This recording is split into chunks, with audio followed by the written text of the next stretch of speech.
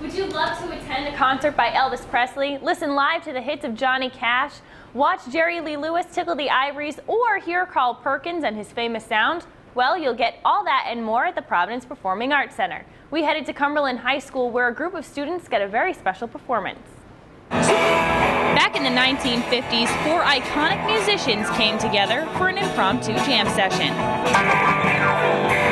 It's just an amazing, really tightly knit, fun show, just packed full of these, like, you know, dynamic, these rock and roll legends, and get to imagine what they were like together. It's kind of a fly on the wall perspective of you know, what it was like at Sun Records in 1956. Elvis Presley, Johnny Cash, Jerry Lee Lewis, and Carl Perkins have inspired the musical $1 Million Quartet, now at the Providence Performing Arts Center. We have a lot of different moments.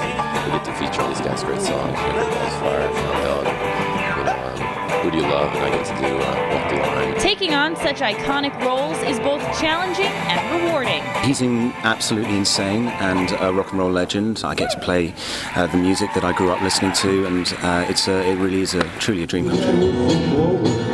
I love singing, and I have an affinity for Johnny, and so I'd sing along to his old stuff, but didn't know I was preparing for a job. But I said you was hot. What's nice is going back to the roots. You know, he hit the scene at 1954, and he was 19 years old. You know, he was just a kid, a little humble kid from the South who had a love for music, and he had never done anything outside of going to Sun Records.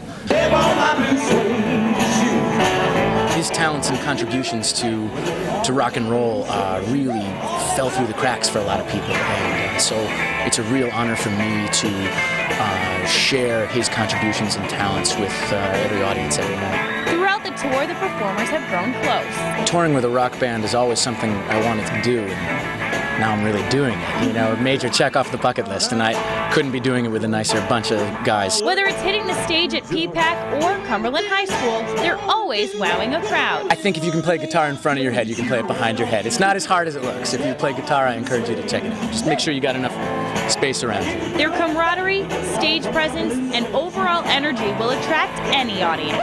Everybody loves it. I mean, every generation, you know, you see the older people that remember the stuff when they're young, and then you see young people who have a respect for those guys. It's, you know, as close as we can try and remake to see these guys, for real.